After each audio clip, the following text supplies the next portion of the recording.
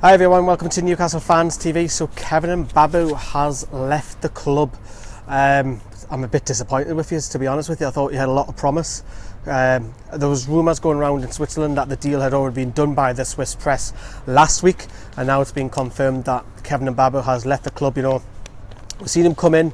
Steve McClown gave his debut against Sheffield Wednesday, come on as a half-time substitute, played all right, and then he played a full debut on the weekend against Chelsea. Kept Pedro and Hazard in his back pocket. It's a bit of a shame, you know. Now we've seen Anita leave, we've seen Mbabu leave, and we've now got three right backs in Yedlin, Sterry and Jesus Gamas. Is that the three that Rafa's going to go with for the new season? Does that worry us? Maybe that is another position that we need to strengthen. But you know, Kevin Mbabu's got friends like Rolando Aarons is a close friend of his. Ivan Toney's another one. 1 year left on his deal. Newcastle have decided to cash in on that as well, and Newcastle have obviously released a statement today.